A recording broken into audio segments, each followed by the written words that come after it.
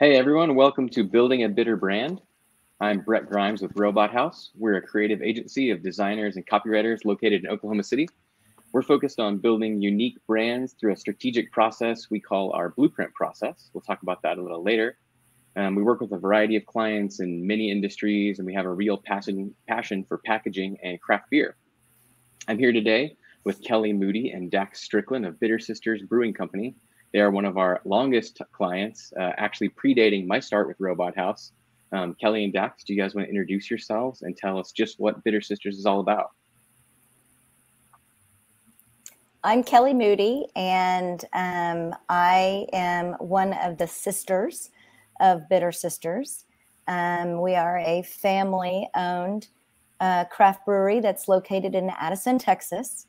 Half of us live in Oklahoma, and the other half of us live in Texas. And so we distribute to both states, and we all family owned work together to keep this brewery going. And I'm Dax Strickland. I'm married to the youngest bitter sister and also the self-proclaimed least bitter sister, Carrie. And like Kelly said, we're just a big family that likes beer and made a business out of it. And there we are. The 8 opinions behind the brand. 8 opinions. So what makes Robot House's job super fun. That's right. That's right. Yeah, so we're sitting as couples there, and on the far left, you'll see Kelly and her husband, Brent. In the white shirt in the middle is Matt Ahinger, our brewmaster and kind of the man behind all this, and his wife, Courtney, another one of the sisters. Far right is myself and my wife, Carrie. And then the gray shirts to our left are the baby brother, Matt McHugh, and his wife, Melissa. You want to talk about as stated, we family owned. We each kind of have a role to play, which has kind of worked well as long as we stay in the lane of our role, which sometimes is easy and sometimes not so. But that's kind of the way we started out. Everybody kind of engaged in the process. Matt was obviously the lead behind getting Bitter Sisters going. He had a passion for being a craft brewer. And of the 8 of us in the photo, was really the only one that knew how. So it made sense for him to be, in that role as production, the man behind the beard, so to say, / beer. And then my sister, his wife, is in the financial industry. And so she kind of is our keeping us on budget taskmaster. And myself and Carrie and Dax all have degrees in creative marketing in some way. So we kind of stay in that lane. And then my brother Matt and his wife Melissa, they are kind of real estate, but they're also local there in Texas. And so they have each taken on roles with either social media, on-site marketing, and then special events. Has anyone else in the family dabbled in making beer yet, other than Matt? I think not me, that's for sure. I think little brother Matt has done some brewing. I did in college once, and it didn't go well. So I'm definitely in the right role for myself. Again, the lanes are important. For sure. All right, so what's the origin of the name Bitter Sisters? Okay, so I'll take that one. So from the previous family photo, my brother is the youngest of my siblings. I'm the oldest, and then 2 sisters after me, and then Matt is the youngest. So for all weddings, my brother-in-law, Matt Ahinger, who is the established brewmaster of the family, he brewed specific beers for everybody's wedding that were served at the wedding. And we usually created some sort of artwork that went behind the particular styles of beer he created. And for my brother's wedding, one of the beers that he brewed and named, Matt Ahinger came up with the name, was Bitter Sisters. I think it was an IPA. Dax and I couldn't clearly remember, but it made sense that it was an IPA. And so Carrie and I kind of hand drew a logo that had the image of the three of us, the sisters, behind the youngest sibling brother, kind of taking a slow time buying into the new sister in the family process. So the other beers that, he came up with, one I think was a Hotter Than Hellas, because their wedding was in August in the state of Texas, which completely made sense that it was hotter than Hellas. And the other one was McHugh Irish Red. And so our family name is McHugh, which is Irish. And so we made the Irish Red. Those recipes are probably pretty close to some of our current recipes. And later on, you'll see the names of those beers, but, they kind of stuck, as did the name Bitter Sisters. That's right. So how did the brewery start after that? So like Kelly mentioned, Matt has brewed for a very long time. He started brewing in college days. He was the head brewer for a local brewery in Norman, Oklahoma, coaches. So he has lots of experience both with his own brewing system at home, creating his own recipes, and he also had good experience brewing kind of at a production level as well. He has a degree in engineering. He worked in engineering for years and years, but wanted to go into business for himself, always had a passion for beer and for brewing. We've always been supportive of him brewing. Obviously, we're serving these beers at our weddings. Every time we go visit them, we're drinking these beers, and we all knew they were great. They were good beers that we, as a small family or big family and friends, had always kind of told Matt, you should do this full time. It's great. And one day, we talked about it at events. The family always acted like they would be interested. One day we got a call from Matt and he said, I'm ready to do it. And the rest is history. The family invested. We all kind of assumed our roles. Like Kelly said, we kind of found our lanes, and that didn't all happen immediately. A lot of that's happened over time. We've learned to kind of stay out of each other's ways. But, it's really just a product of Matt having a passion and a talent. And it kind of aligned with his education and background, and it's turned into something great. And believe it or not, we all kind of have other jobs as well. Yeah. So sometimes it's been tough to make it to festivals or to work, 9 to 5, or some of us sell homes or, or work from home, and we all have children. So it's been tough to kind of find balance. But several years in, I believe everybody seems real cohesive and happy and excited and still very engaged, which I think is a big success. So even with our forced 18-month slowdown from a couple years back, I feel like, things have kind of returned mostly to normal, and we're starting to see growth trajectory that, we had planned anyway. So it's a very exciting time. So when you started out and you were getting this process of getting the brewery up and going, can you tell us about your process of finding a branding partner and kind of how that went down? So Dax and myself and our spouses, we all live in Oklahoma, and everybody else, as mentioned prior, live in Texas, where the brewery is located. Since we were kind of the creative threesome, my husband's a dentist and so doesn't claim creativity at all, but we use him for a swing vote when we need it. But we're kind of the creative branding, logo, labels, we kind of, that's our lane. And so we felt like finding a creative business company, creative house located in Oklahoma was important. And so asking others that we were familiar with that are in business for themselves, or even some in the food and beverage industry, who they used and what success they had. Robot House name was handed to me. And so we set a meeting and met with Brian, who Brian and I discovered then that we also had a church connection. And I felt like in that initial meeting, there was some immediate comfort.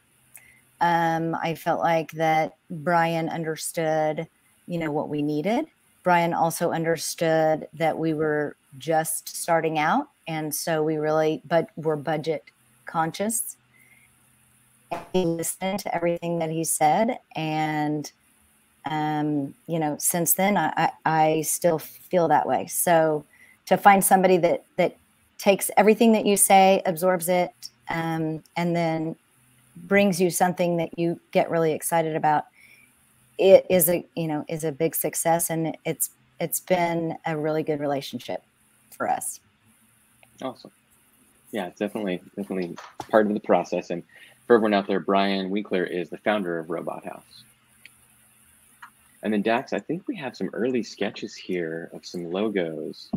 Yeah, hang on to this. This may be worth some money someday. So, when we talk about kind of finding our logo, that was really the first delivery from Robot House to us. And to kick off that process, Brian, Robot House gave us questionnaires. There were 8 of us involved, and we all kind of went through that and filled out what we thought of as far as our brand goes. We had a name, but that's really, and we had beer, but that's really all we had. And so we gave some ideas. We all had different elements that we thought were, important to include. And I would sit around and sketch and draw different things. And clearly on the screen here, you can see it went a lot of different directions. And I think you've got some slides that kind of show where Brian and team took what we presented and started to give us options. These are some where there's some tanks that matched kind of that third drawing that I'd provided before. We had elements of stars, which someone on their questionnaire had said, they thought was a good element to include, some hops and wheat, different things in different fonts. This is kind of where the process took us. I think the next slide has kind of a different look as well. So, some of the guidance we had, we liked a circular logo. We liked to bring things in. We had some ideas, but we couldn't really say specifically exactly what we wanted. As these were presented to us, some people liked certain things, others liked other things. And what I think Brian and you guys did a great job of doing is recognizing where we might be stepping over each other, where we might be conflicted. And I think the next slide is where we got kind of more or less where we were headed. A hand-drawn version of Bitter Sisters. And you'll notice it's pretty obvious all the other elements came out. There's no hops, there's no wheat or barley, there's no stars, there's no tank. It's simple, it's hand-drawn, it's a little rough, which that's kind of us. And it was really a great process. And I think what was really cool about it is how patient Robot House was with us. 8 of us, with opinions and strong ones at that, with the name Bitter Sisters. You can only imagine how some of the conversations go. But this, all of a sudden, we were all aligned with something. I feel like, and I told Dax this, sometimes when we walked into meetings at Robot House, it was like we brought in a bucket of ping pong balls and just dumped them all over the table. And it was Brian and team's job to figure out where the ping pong balls were going to fit. And it really kind of equated to, there were 8 of us, giving a very strong voice to what we felt like our logo needed to tell people about us. And what we ended up with is something all 8 of us feel like says that. Yeah. And since then, we've kind of we've taken that process and kind of refined it just a little bit. But it's definitely still collaborative and all about that conversation and kind of whittling down to the final design. But like I said, we've just streamlined it, and that's the blueprint process I mentioned earlier. But it kind of alleviates any bad surprises along the way, because we only want good surprises with clients. So we can still, take those ping pong balls, like you said, and put them where you want, hopefully deliver them back in a way where it's like, yes, okay, this makes sense now.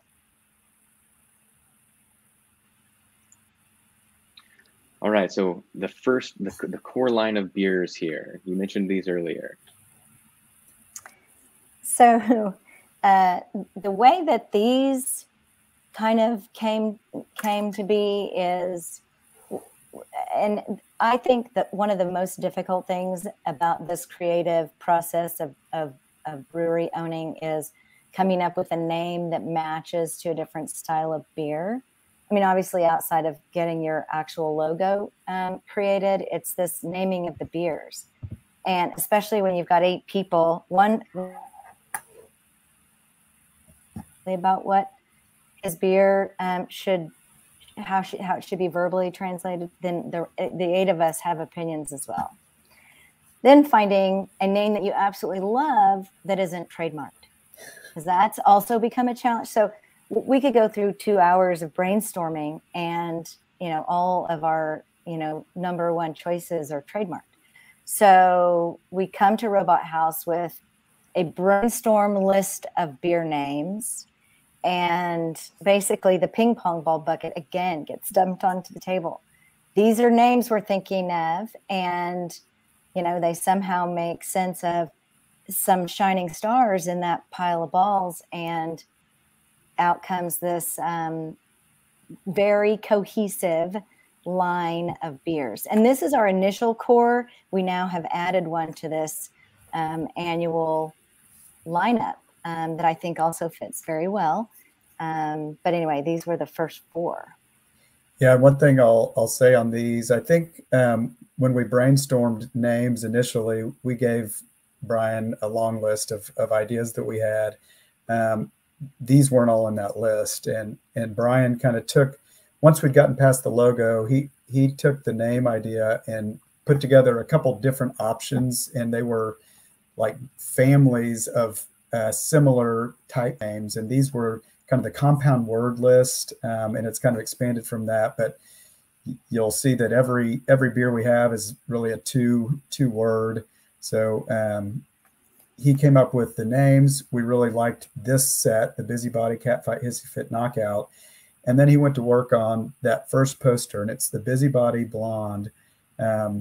We didn't really have any guidance there. Brian brought that back to us, and I don't think we changed a single thing. Everyone loved it. The look was great. It was exactly what we were looking for. We could see it as a poster. We could see how this could someday translate to a can, which that happened years down the road. And from there, he, developed these others. We worked on colors for those. We've maybe changed out a little icon or image here and there from time to time, but the creative writing, the look and everything has always stayed consistent. And I think it's, like you said, it's a collaboration, Brett. Sometimes we'll have an idea, but we can't really complete it. Or sometimes you guys will have the whole idea for us and give it to us. It's really been a great partnership. Yeah, I agree. Yeah, and I think over time, as we've added beers to the line beyond this, we've done a good job of keeping that just the design system of how these all work and connect. So, each of them still feels like a Bitter Sisters beer, no matter if the background color changes or the fun, crazy typography that makes up the name changes or the little icon.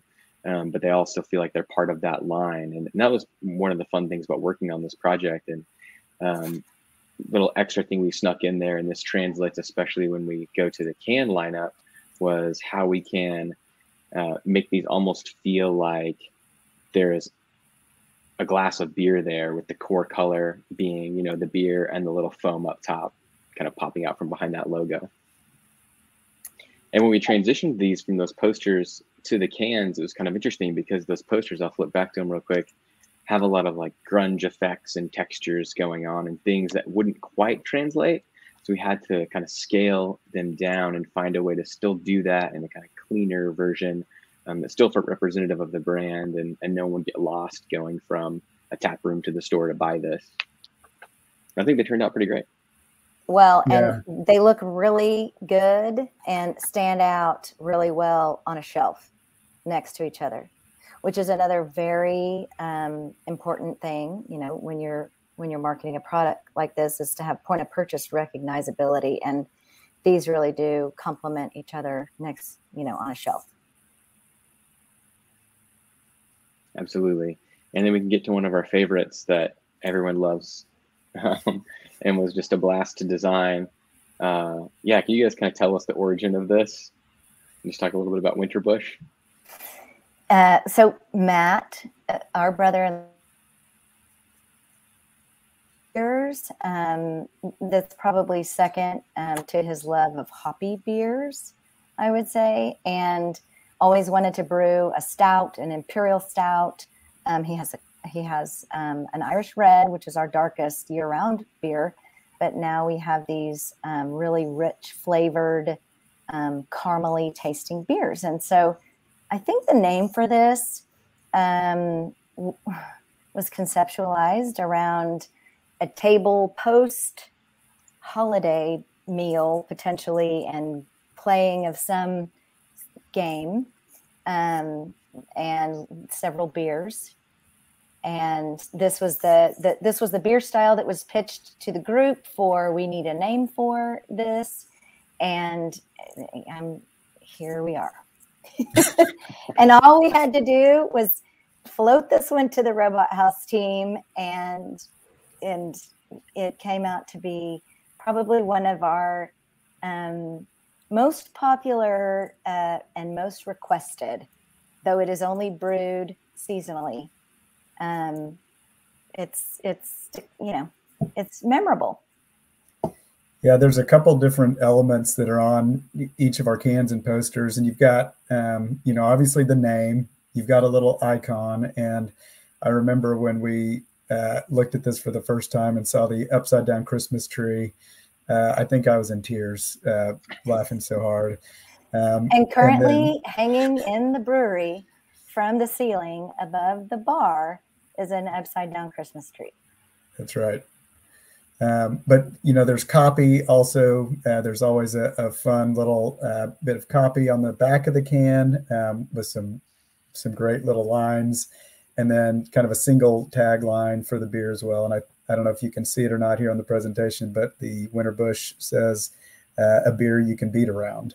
So just some really fun, creative things. My wife cringes when she sees this one, but it's always fun to talk about, gets a lot of laughs, and people love the beer as well. Yep. Yeah. I agree. I think we fell on the floor when you guys sent us this name. We were shocked, and it was hilarious. And I can actually take credit for the upside down Christmas tree. So I'm glad you guys like that. I was like, yeah, it just has to be that, right? Well, it just had to be. Like, none of the rest of us at this point could imagine it any other way. All right, what's next? So I feel like, you know, we're in a really good place to start projecting some, you know, really good growth.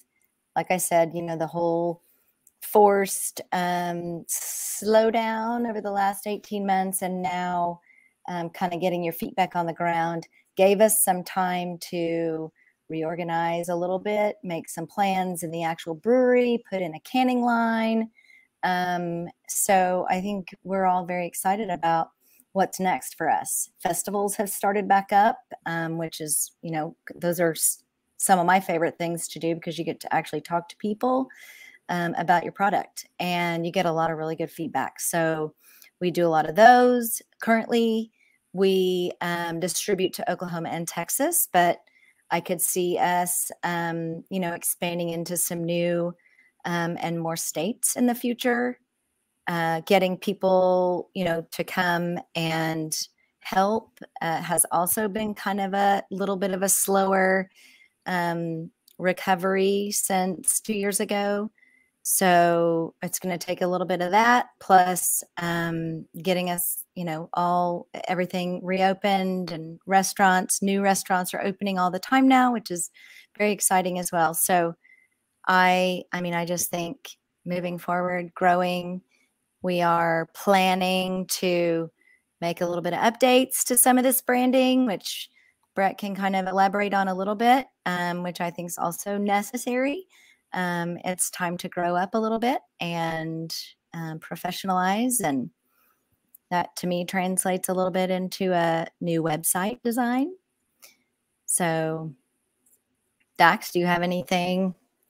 No, I think you kind of hit most of the big items. We're looking to can more beers, have more of a consistent release schedule. We have quite a few beers that we've brewed and served in our tasting room, where it's a draft and maybe crowlers to go, but we want to get that in front of more people. And so really just looking to do that, get things out in package on the shelves, continue to grow and really build and rebuild our brand in Oklahoma and Texas, the two markets that we sell in today.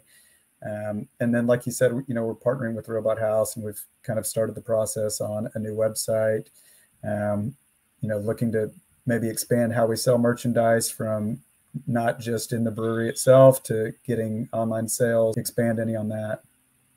Yeah, just we are in the beginning stages of talking about a website. And really, I think one of the most important things from our perspective is just really telling your story and just getting all the colors on there and getting all the beers on there and just really making it feel like a fully branded destination.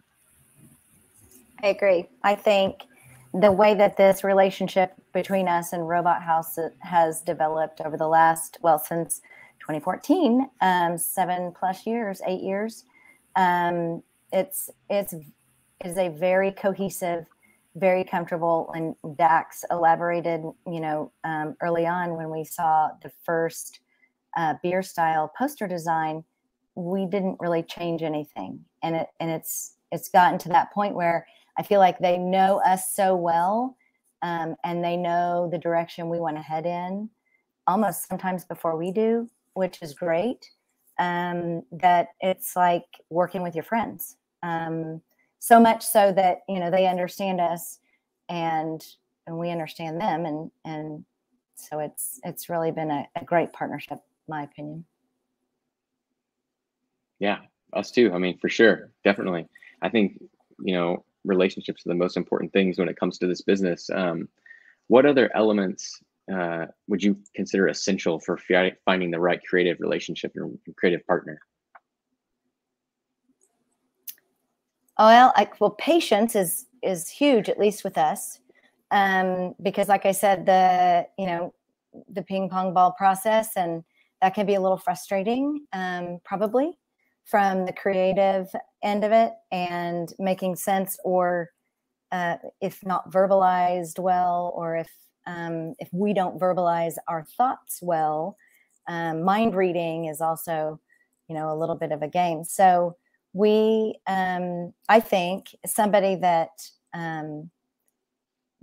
you can, that understands the direction that you're headed in and can turn around and translate it digitally and creatively, is essential. And that also communicates throughout the whole process while ideas are being conceptualized, so that you know where you are on a timeline, so that you know where you are on a budget, and everybody respects those things is another essential piece of that puzzle for me. Yeah, and I think another thing that we depend on is, we're a family. We have other jobs.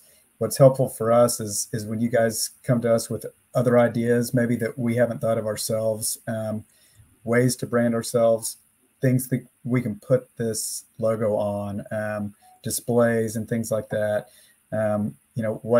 What's happening in the industry and things like that. So I think that really number one, which Kelly hit on, is communication, and patience, and getting feedback and taking that and building off of it, but also just really helping guide and steer as well. Yeah, And I think the patience definitely goes both ways, because it takes a while for, when you're starting a creative partnership, to kind of understand each other and kind of know kind of each other's personality and just figure out that brand so it can really kind of come to life. And sometimes, just listening when you maybe feel like all we need to do is talk something through is helpful. And sometimes, a great idea comes out of a little casual conversation. So after Completely several agree. beers, usually. That always helps. Well, cheers, everyone. Does anyone have any last words or anything else to say? I wish we were all sitting somewhere enjoying a beer together. That's right. Maybe soon. All right. So where can everyone find Bitter Sisters? Brewery is in Addison, Texas, which is a little bit north of downtown Dallas. And we have a tasting room and then a brew house in the back. We give tours. We hold private events. Our tasting room is open many days a week, and sometimes, always on the weekend. And then we have special anniversary parties. We have a big OU Texas party. We have 4th of July parties. So our website, and soon the new improved website, will have a calendar of events and things like that. And then, like I said, we distribute in and off premise, on premise and off premise, in Oklahoma and Texas. Mainly Oklahoma City, Tulsa, Lawton in Oklahoma. But you can find us in, a lot of different places too, Piedmont, smaller towns. And then in Texas, centralized really Dallas and North Dallas. But, we have distributors in both states. And so we're also down in Houston and San Antonio and Austin. Very cool. And you can find Robot House at robot.house. There's no .com, it's robot.house. Thank you guys for watching. Had a great time. Cheers. Thanks. Cheers. Appreciate it.